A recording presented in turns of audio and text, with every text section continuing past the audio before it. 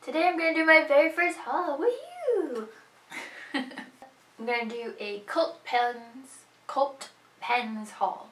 I went with cult pens because it's in England, so then I don't have to pay customs when it's shipped to Sweden. Plus the shipping is quite quick to Sweden, and the prices are better than in Sweden too because everything's expensive here.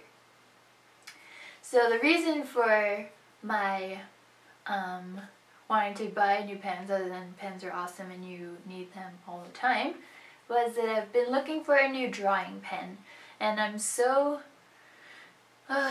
I've used so many fine-tipped regular black liner pens that it's ridiculous, and I think that they get like worn out before the ink runs out, so I'm just constantly buying new ones because the tip's so bad. So I've been looking into something that's going to make that a little bit easier for me.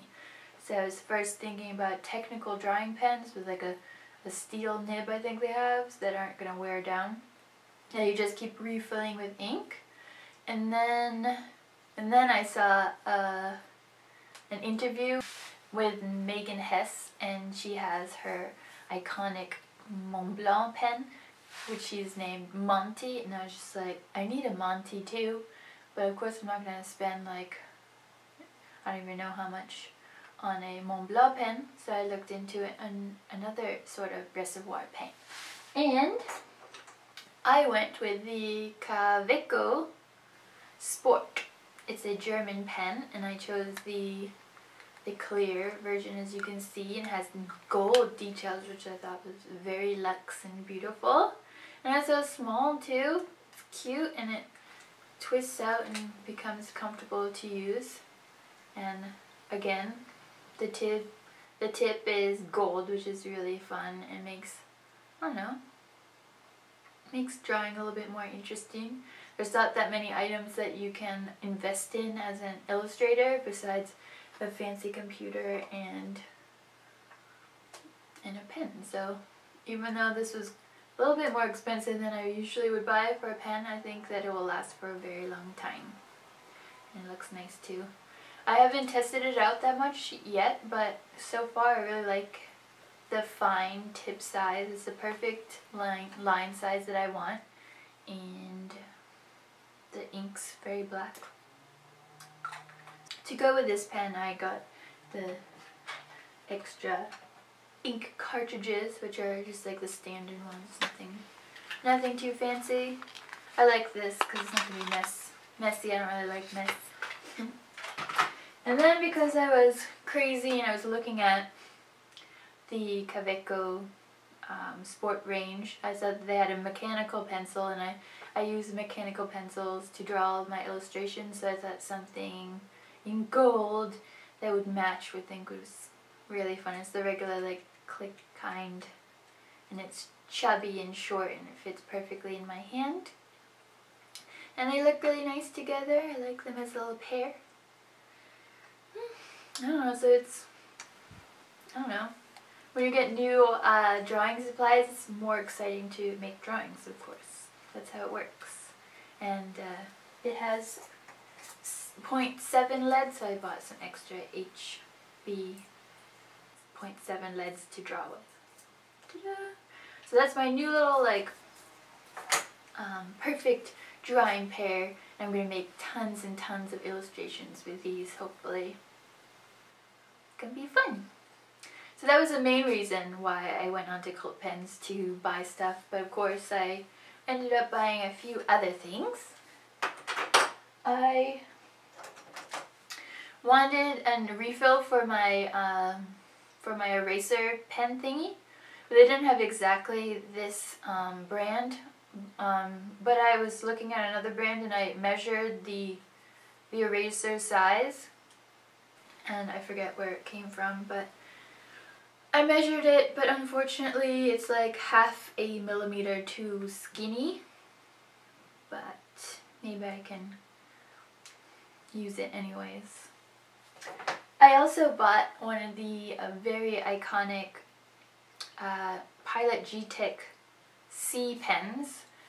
They're usually C4, C3 but this one's in a fancier packaging. It's called the Mica series, I guess, and it's just in black, and it has the nice like steel rollerball tip. I've previously had the one that's like 0.25 millimeters or something like, but that's so teeny tiny that I have no use for it, but I love the pen, so I wanted to try the original. It's the exact same thing, it's just in fancy packaging. It was more expensive, so I'm a sucker for stuff like that. I like it so far. Good for all my smaller details, and I think it seems like high quality, like it's gonna last long, and the tip's gonna last until the ink is finished. What else? I also purchased a couple of white pens. I've been wanting to get some white pens so that I can do some erasing on my illustration directly instead of having to do all the erasing on the computer, but unfortunately that didn't work out. I thought it was going to work with all kinds of pens, but I guess every single pen that I own is water soluble, so these just make the lines gray instead of whited out. So this was kind of a bummer, but I think I'll get some use out of them anyways for craft projects maybe. And then, because I'm a Sudoku freak, I don't know what, it's like a new obsession. I just like, whenever I have some free time, I like doing with my morning breakfast or something, I have my little Sudoku thingy, and I like to, what's it called, solve Sudoku puzzles or whatever. So I bought an erasable pen, or friction pen as they're called now. They're a little bit more fancy than they used to be. And it's just regular blue ink and has the little plastic thing to erase. And then Cult Pens kindly gifted me one as well from Uniball, and this one, the one that I picked, was Pilot. They're both very nice and blue, and they help me when I make mistakes, which is constantly. My favorite to do are the 5-in-1 stickers, if you're interested. I think that's all I wanted to say. Mainly I was just really excited about my new little drawing pair. This is going to be so much fun to create lots of illustrations, and it's almost winter time, so it's going to be dark and dreary, so I'm going to be inside drawing all the time, so yeah.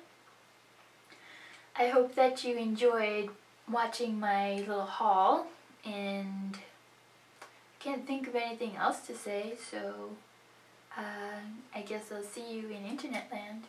Bye! I bought the most ridiculous thing, but I really like it, and I would never have bought this if I still lived in America. A American flag bikini. And